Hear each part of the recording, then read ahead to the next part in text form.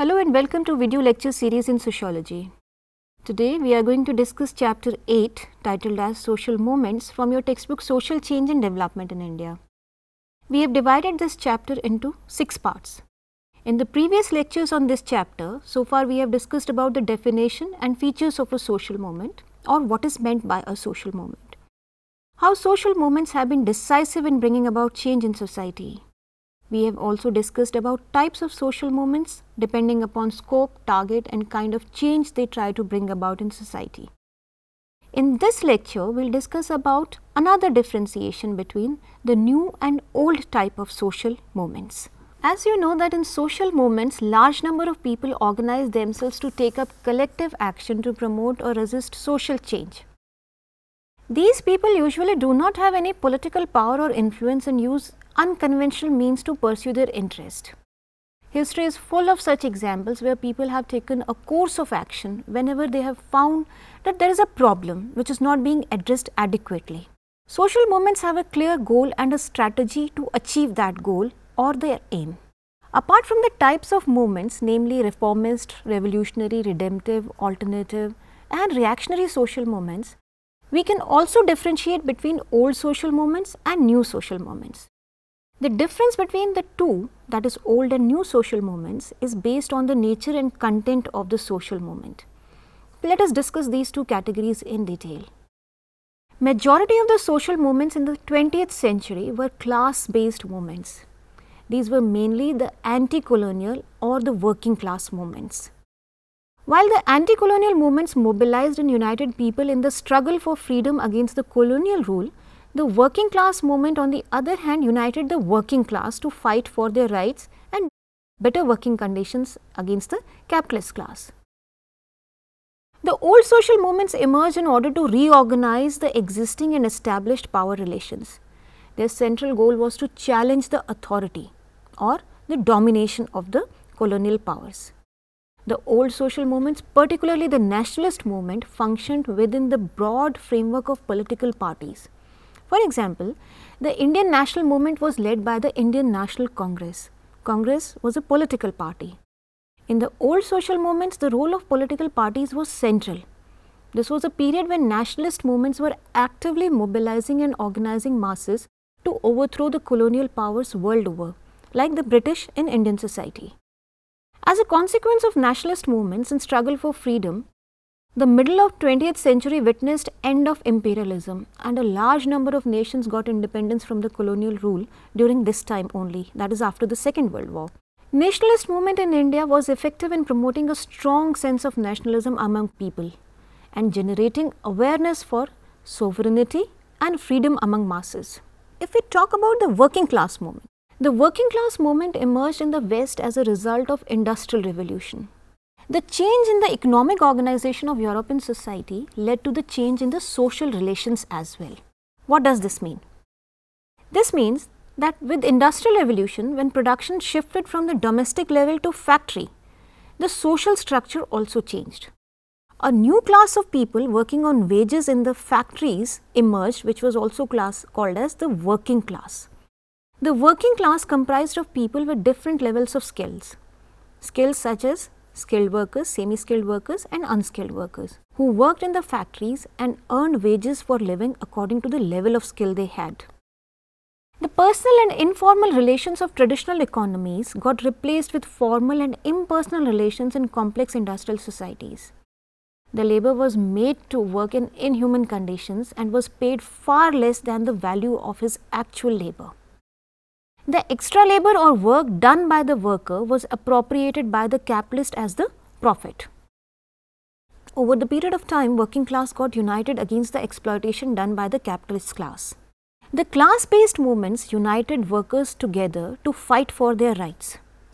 Besides bringing about the establishment of communist and socialist states all across the world, such as the erstwhile Soviet Union, China, Cuba, the workers' movements also led to reform of capitalist or capitalist form of economic organization. What does this mean? The working class movements in the capitalist West were fighting for higher wages, better bargaining power, pensions, better living conditions, social and health security, free education from the state. The working class movement strengthened the ideology of socialism, and many countries adopted socialist form of economic organization. For example, India adopted mixed economy, that is the feature of the socialist as well as the capitalist form of economic organization. The creation of welfare state that protected workers' rights and offered universal education, free healthcare and social security to the workers in the capitalist countries, particularly in Europe, came into existence during this era because of large political pressure created by communist and socialist movements. Despite repression, these movements refused to die. Many European countries offered welfare benefits and elaborate social security to its citizens. The movement against colonialism for sovereignty has been as strong as workers' movements against the capitalism. This is because capitalism and colonialism have often been seen as interrelated through the forms of imperialism. The imperial powers of the Europe were capitalistic in nature, and they exploited both the labor back home and natives in the colonies for their benefits. The workers' movement and the nationalist movements targeted both these forms of exploitation simultaneously, which was in fact two sides of the same coin. Nationalist movements have mobilized against the rule of the colonial power as well as against the dominance of the foreign capital or imperial powers. Since 1950s, new types of social movements have emerged on global scene. These movements have different intent and content, and that is why they are different from the old social movements. These movements have a global character. The new movements are mobilizing people at international level. Unlike the nationalist movements, which were confined to people within a nation state, the new movements have emerged in the last half of the 20th century and they have an international appeal. In fact, you can take an example that during 1960s and early 70s, Western forces led by the US Army were involved in a violent conflict in the former French colony Vietnam against the communist guerrillas. World over, this war was criticized and condemned, particularly in Europe. The city of Paris had become the center for vibrant and violent students' movement that joined workers' parties in the series of agitations and strikes protesting against this war. Thousands of students and young men in services joined the anti-war movement, who were also being forced to compulsorily go and fight the war in the Vietnam. During this time, United States of America was also experiencing a surge of social protest. The civil rights movement, fighting for the rights of the African Americans, led by Martin Luther King, had been followed by the Black Power movement. At the same time, environmental movements and women's rights movement also gained strength, and they led to a large number of social upheavals. The new social movements were not limited by or belonged to a particular class or even a nation. They were not tied by the space. Instead of sharing a class or a national identity, the new social movements appealed and mobilized people across nations. The participants in the new social movements shared identities, say as students, women, blacks, environmentalists or professionals. A number of social movements also emerged in India during this time. The rise of these movements is attributed to the growing dissatisfaction among people with parliamentary democracy in India. Scholars argue that the institutions of the state were captured by the elite. Even if India was a democracy, despite being a successful democracy, so-called successful, the voices of the poor remained unheard.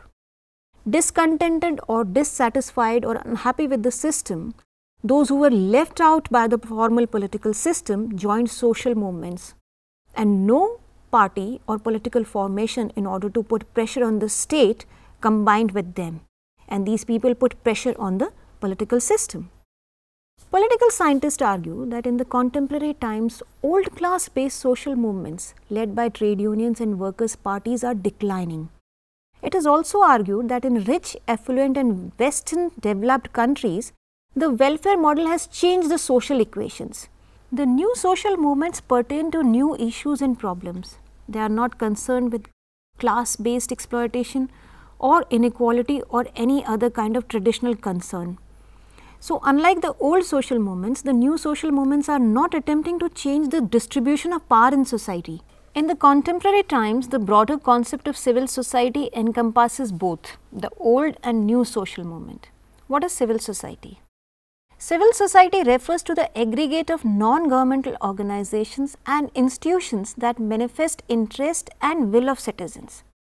Second feature, civil society is a group of individuals and organizations in a society which functions independent of the government. As civil society covers a vast range of activities, it is very difficult to identify the functional boundaries of civil society. That is, what is the sphere or area of activity of a civil society? Scholars call civil society a public space between the state, the market and the ordinary citizens, in which people can debate, discuss and take action. Reflecting the essence of social movements, civil society means any voluntary collective activity in which people combine to achieve change on a particular issue. These groups include human rights campaign, women rights, environmental group, neighborhood self-help schemes, tribal activists, international bodies like UN or the Red Cross, even religious organizations working in the field of social welfare and reform. It also includes workers' unions, pressure groups, trade unions, and organizations working in the field of removing poverty, improving health and hygiene, education and living standard of women and children. Let us discuss about old and new social movements in Indian society. A number of social movements emerged in India involving peasants, women, tribal, Dalit workers, Adivasis, students, etc. But how do we classify these movements as old or new social movements? Scholars comment that the issues about social inequality and unequal distribution of resources has always been and continues to be an important element of social movements in India. Like peasants have mobilized themselves for better prices of their crops and have protested against the cuts in the subsidy by the government.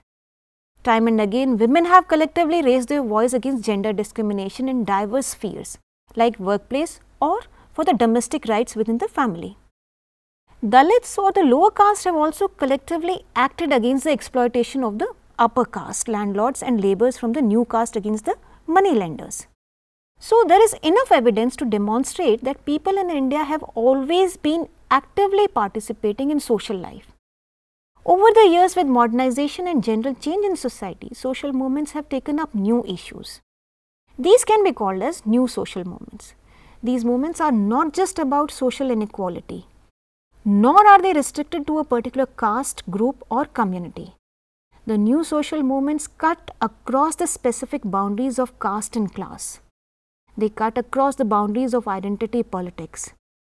These issues, what they take up as now new social movements, are against corruption, women's safety, cultural anxieties, long-term benefits to the workers in terms of health and education. They are part of professional associations, professional aspirations, and they are determining shape of the social movements. These social movements, the new social movements, unite people across caste and class boundaries. For instance, if we talk of new age social movements among women, this includes women from both rural and urban areas, from upper class and middle class and even lower class. It also includes women from educated, employed and uneducated and unemployed poor peasant women categories. The regional movements demanding for separate statehood also draw people together from different groups who may not share a homogeneous caste or class identity, yet they are here for a common statehood cause. The social movement in modern India can be located on a wide spectrum of issues, from challenging traditional social inequality on one hand to the issues like reservation and anti-corruption on the other. So, to conclude, let's summarize what we discussed in this lecture class. In this lecture, we discussed about the emergence of discipline of sociology can be seen as a response to the study of social change and how social movements have led to social transformation. We discussed about old social movements, particularly the nationalist movement and the working class movements. And then we discussed about the new social movements against the old social movements, which includes some of the examples of environmental movements, women's movements and issue based on languages. In the next part of this chapter, we will discuss about various theories of social movement. Till then, you can enjoy reading this part of the chapter. Thank you.